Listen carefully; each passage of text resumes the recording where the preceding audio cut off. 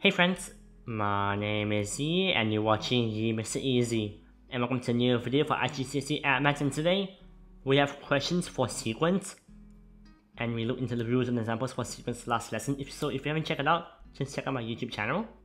And these questions are from DrFrostMaths or DFM, so if you want a PDF you can check it out in the description. And before you get into it, don't forget to leave a like, subscribe and ring notification bell so you miss out on any future videos. And we'll get into question 1. So here we have 7 terms in the quadratic sequence. The nth term of the sequence is n squared plus 2. Find the 50th term in the sequence. So basically un is n squared plus 2. And basically the 50th term will be u50 equals 50 squared plus 2.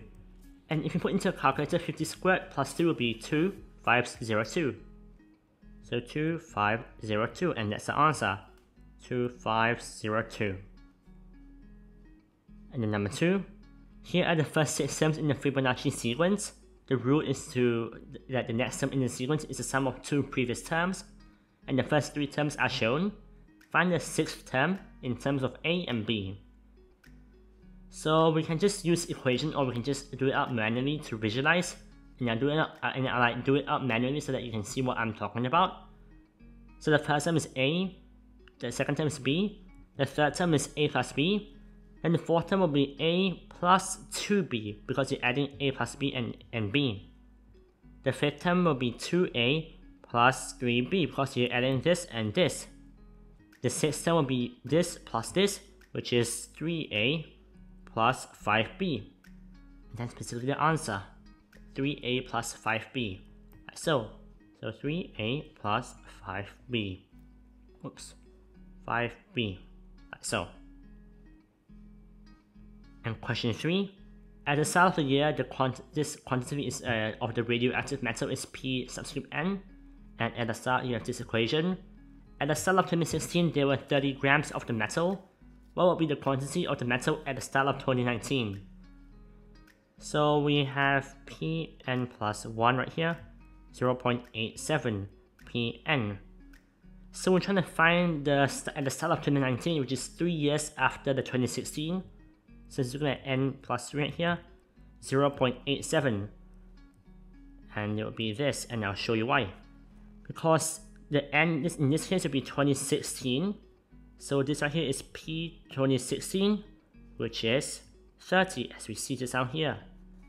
And in this origin equation, you can see that every year it's times by 0.87 cubed. So for every year of growth, the 30 gram you have to times it by 0.87. So the first year is 30 times 0.87. The second year is 30 times 0.87 times 0.87, and so on until however many years you want. So we want 3 years after 2016, which is basically 0.87 cubed times 30, which will get 19 point something, where you have to round up to get 20 grams. So it'll be 20 grams. And question number 4, we have the width of the shape. Number 1 is 3 squared, and number 2 is 4 squared, and number 3 is 5 squares. And the width of the shape is W squares. Write down the formula of W in terms of, I assume it's in terms of N. So we have shape number 1 is 3, shape number 2 is 4, and shape number 3 is 5. As you can see, they are all increasing in a constant rate. They're all increasing by 1 at every term. So you can just see that it's basically, and this is the first term, and this is the second term, and this is the third term. And you can see how they relate. It's always a plus 2 right here.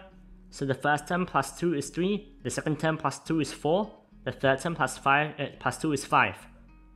So basically the width of the block, width, is the nth term plus 2.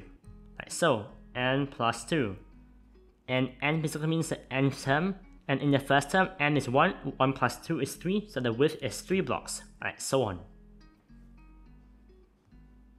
Then we have question 5. Write down an expression in terms of n for the nth term of the number sequence. And so we can just look at the different, the difference between the numbers. 3 plus 7 is 4, 4, 4. So it's an arithmetic sequence. So arithmetic is un a plus n minus 1 d. The first term is 3 plus n minus 1. The difference is 4. Right, so if you expand it, it will be 3 plus 4n minus 4. And if you simplify it, it will be 4n plus 3 minus 4, which is just minus 1. So it will be 4n minus 1. And that's the answer, 4n minus 1. Then number 6, we have here are the first 5 terms of a number sequence. So we can just notice it's basically plus 3 as well, plus 3, 3 is 3. So it's an arithmetic sequence, un equals a plus n minus 1d. So the first term is minus 4, n minus 1, and it's just n, d is 3. So you just expand the bracket to get minus 4 plus 3n minus 3. And if you simplify this, it will be the 3n, which is remain as 3n, and minus 4 minus 7 will be minus 4 minus 3 will be minus 7. Right, so, and that's the answer, 3n minus 7. And question 7, here are the first 4 terms of an arithmetic sequence. The nth term of the formula is 4n plus 1. Write down an expression in terms of, I assume it's in terms of n, for the n plus 1 term. So what this means is that it's basically you have to write the term for like the difference between 2 terms, like write the expression in terms of n for the n plus 1 term. So we already have this sequence right here, which is quite nice. So when n is 1, it's 5. When n is 2, it's 9. So you can see the difference between 5 and 9 and others are plus 4. So the n plus 1 term is basically the nth term right here, plus the difference between 2 terms, which is plus 4, which is basically 4n plus 5. And that's the answer, it's quite straightforward. So 4n plus 5. Then we have question 8. Here are the first 5 terms in an arithmetic sequence. The nth term is 4n plus 15. The last term of each sequence is the same number, and there are the same number of terms in each sequence. Find the number of terms in each sequence. So what we first do is that we have to find the arithmetic sequence for this right here.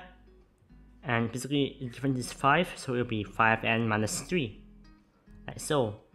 So you have the first sequence of 5n minus 3, and you have the second sequence of 4n plus 15. And you have to find the nth where they both are the same, because the last term of each sequence is the same number. So in both terms, you have to equate them to find the n where they're both equal. So it'll be 5n minus 3 equals 4n plus 15. And just simplify it, like you minus both sides by 4n and plus both sides by 3. You get n equals 18. And that's the final answer. The number of terms in the sequence is 18. Because the last term is also like the same number. Then question 9, here are the first 5 terms in the number sequence. Adil said that 319 is a term in the sequence. Is he correct? So let's just find the sequence for this. It's a arithmetic sequence because it passed by 4. So it's basically 4n minus 1. So we have the nth term, the sequence, 4n minus 1. You just equate it to 319 to find what term 319 is in. So it'll be 4n equals 320. And therefore n is 18. So n is a whole number, that means it is a number in the sequence. So QED, that means yes, it's in the sequence. It's in the sequence right here. Like so. Then question 10. Here are the first 5 numbers in the sequence, like this. Sarah says that minus 100 is not a number in the sequence. Is she correct? So let's just find the sequence right here. It's a minus 6 minus 6 minus 6. So it will be a 47 plus n minus 1 minus 6. So it will be 47 minus 6n plus 6, which 47 plus 6 you get 53 minus 6n. So we'll do 53 minus 6n equals minus 100. And just rearrange it to get 153 divided by 6n. And if you divide 153 divided by 6, you will get a fraction of 25.5. That means that minus 100 is not a number in this sequence. That means Sarah is right. Because minus 100 is not in the sequence, because the n is not a whole number. Then we have question 11. Here are the first 4 terms in the number sequence, and here are the first 5 terms in another number sequence. So find the 2 numbers that are both in the number sequence. So just look at the first term, the first sequence first. You can see that it's basically alternating 2 and 7. So like 2, 7, 12, 17. Let me see, it'll be 22, 27, 32, 37, up until like say 42, 47, 52, 57, and 62. And here you have to just find the sequence. So it will be minus a plus n minus 1. D is basically 3. So this would be minus 4 equals 3, 9, minus 3. Oops, minus 4 plus, sorry. Minus 4 plus 3, 9 minus 3, which is minus 7 plus 3n. So let's just put each number into the sequence, and I already have my answer, so I'll just skip through some numbers. So minus 7 plus 3n. If you equate this to, let's see the answers. If you equate this to 17, it'll be a factor. If you equate this to 22, it will not be a factor. And basically just do trial and error for different numbers, and you'll have a list of numbers where the list of numbers are to find the 2 numbers that are both in the number sequence are 2, 17, 32, 47, and 62, and that's basically the answers. So 2, 17, 32, 47, and 62. And question 12, here are the first 4 terms in the quadratic sequence. Find an expression of the nth term. So here's a quadratic, like a quadratic sequence, and you might have learned this in Key Stage 3. So 3, 8, 15, 24. Each term is plus 5, plus 7, and plus 9, like so. And between each term is plus 2. Between each plus term, it's a plus 2. So that means that number divided by 2 or times 1 over 2 will be the coefficient for n squared. So it'll be n squared, because it's basically 2 times 1 over 2 n squared plus an plus b right here. So basically the coefficient for n squared in this case will be 1. So it will be n squared.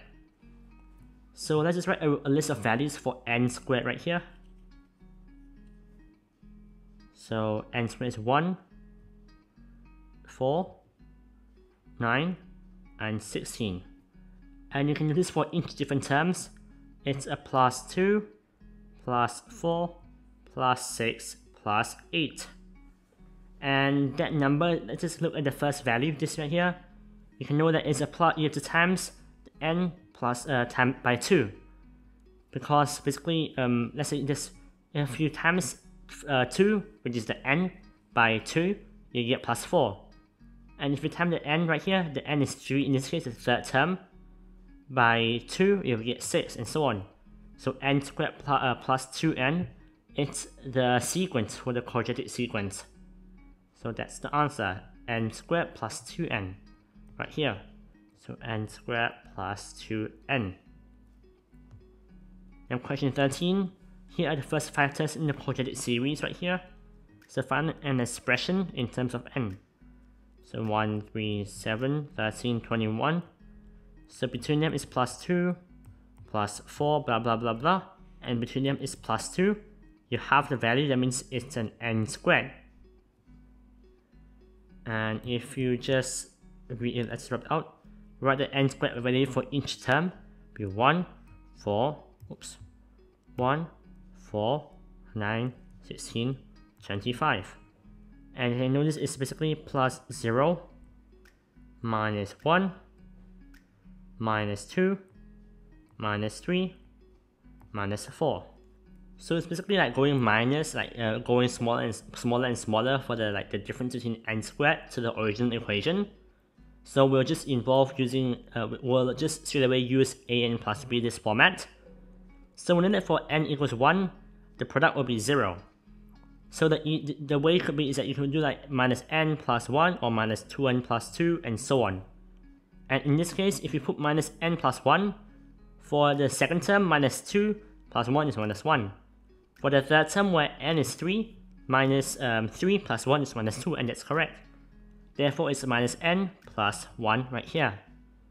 So the answer is just n squared minus n plus 1. Squared minus n plus 1, like so. In question 14, the first 5 terms of the sequence is shown. Write down as an expression. So we have minus 1, 2, 9, 20, 35. We plus 3, plus 7, plus 11. And that's plus 4, plus 4, like so. And that you have to divide by 2, which gives us 2n squared. Then now let's write the values for 2n squared right here. So it'll be 2, 8, 18, and 50. Sorry. And 32, like so. And if you look at the different, like the difference, you will see that 2 to minus 1, it's minus 3. Then minus 6, minus 9. It's going down by 3 for every term, so it's basically minus 3n. And let's just check. For when n is 2, it will be minus 6 because minus 3 times 2. For n is 3, it will be minus 3 times 3, which is minus 9, as we showed here just now. So that's the answer. 2n squared minus 3n. And so. And for the last question, we have this diagram shows the first 10 set of a spiral pattern, and it gives the length in cm for 5 sides. Find an expression for the spiral of the sequence. So we just write everything out so that it's clearer. 1.5, 3, 5.5, 9, and so on. And this is basically plus 1.5, plus 2.5, plus 3.5. And each between them is plus 1, plus 1. And to do plus 1 divided by 2, which is 0.5 n squared. And let's just write down all the values for 0.5 n squared. So 0.5 n squared, the first term will be 0.5. The second term will be 1.5. Sorry, the second term will be 2. And so on, because it gets quite a weird number. So as you can see, from this to this, you have a constant term of plus 1. A constant term of plus 1. So using this logic, this should be 4.5, and this should be 8 because it's a constant plus 1. That means a constant term has no n to it, so it'll be 0.5 n squared plus 1. And that's the final answer. Right here, 0.5 n squared plus 1.